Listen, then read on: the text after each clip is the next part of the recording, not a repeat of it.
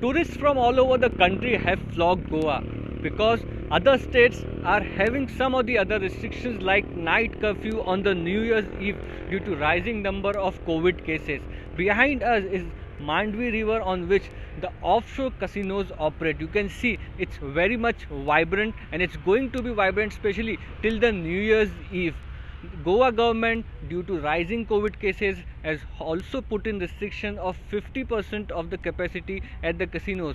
But the response after the pandemic to all the establishments, be it hotel, restaurants or casino in Goa, has been very good.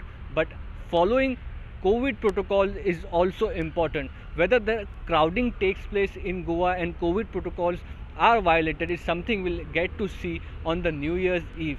With camera person Vaibhav Kangutkar, this is Mustafa Sheikh in Goa for India Today.